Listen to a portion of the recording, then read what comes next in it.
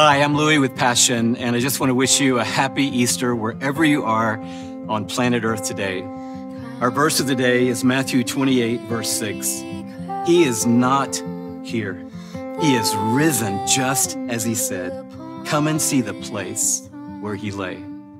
Obviously, this angel has the best news that the world has ever heard, and that is that Jesus is alive. These women had come to the tomb because in haste on Friday, they hadn't been able to finish the preparation of Jesus' body for burial.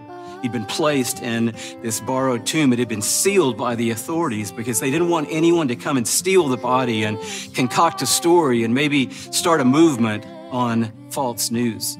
But an angel came and broke the seal and moved the stone. And now these women had come early in the morning to finish the preparation work. And the angel announces to them, do not be afraid, for I know that you're looking for Jesus who was crucified.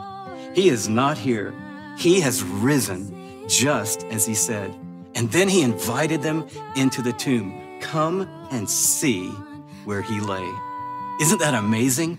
God is inviting us today to come into the tomb and into the story and to see what he has done.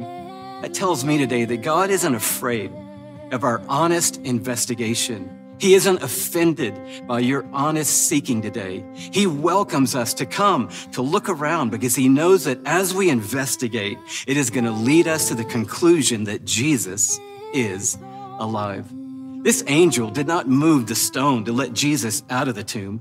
The angel moved the stone to let us into the tomb so we could come and see what God has done. And that's the invitation today on this Easter day. Come and see the empty tomb. Come and hear the stories of transformed lives. Come and see the story that God is writing of grace and truth and redemption and eternal life for all who put their trust in him. Come today and see what God has done.